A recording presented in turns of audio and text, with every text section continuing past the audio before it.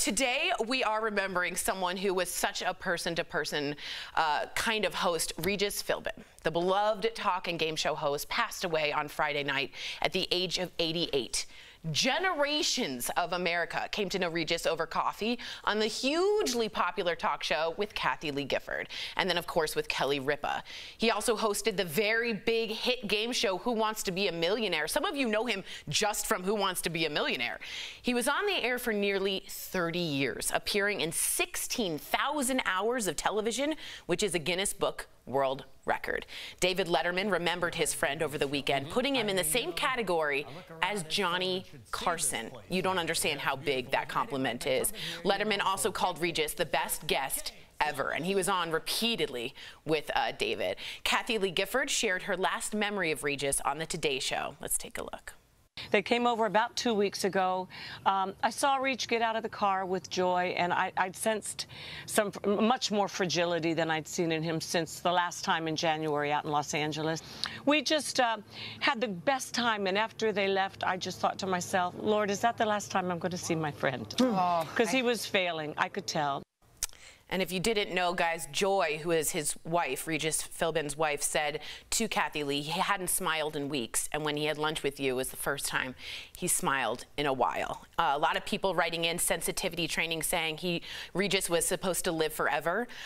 He pioneered this entire style of what we do here at DVL, and Al's nodding because he knows it's true. He spoke to you like we are now. He was authentic. He was real. He could talk about Joy not making a hot cup of coffee for like 25 minutes, and people tuned in. My relationship with Jeff, my relationship, the bickering with Al, that's all Kathie Lee and Regis. Am I right, Al? I completely agree, and I don't think people realize how hard that is. Yes. If you've ever gone and seen a public speaker, maybe is the speaker, the head of your company speaking, and they get off topic, off of their note cards for 1 second, you can see how frazzled they are, and they're going through their note cards because nobody is real anymore.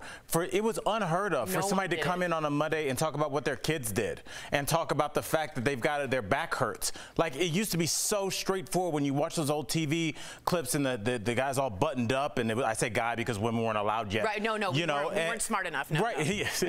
and Regis really did pioneer this, and I feel like, and this is a really big compliment, he is the beginning of Howard Stern and of podcasts where people just sit around and talk. No one did that before him. 100% agree. Lindsay, he got it kind of from Jack Parr, who was a former Tonight Show host, that kind of style. But you went from journalist to talk show host. Did you kind of went Regis? You know, you kind of had to be more open. Was that hard for you to do? It's a good question. Thanks. Yeah, he's someone whose career that I follow really closely. I mean, he had this authenticity that you guys are talking about, where it felt like he was talking directly to you, even though millions of people were watching him all the time. And what I remember is watching Who Wants to Be a Millionaire and Regis and Kathie Lee with my mom. Yeah. And it used to be something that was part of her morning routine and part of her nighttime routine, and so it was part of my routine. And I always felt like I knew exactly what was going on, even as a young person.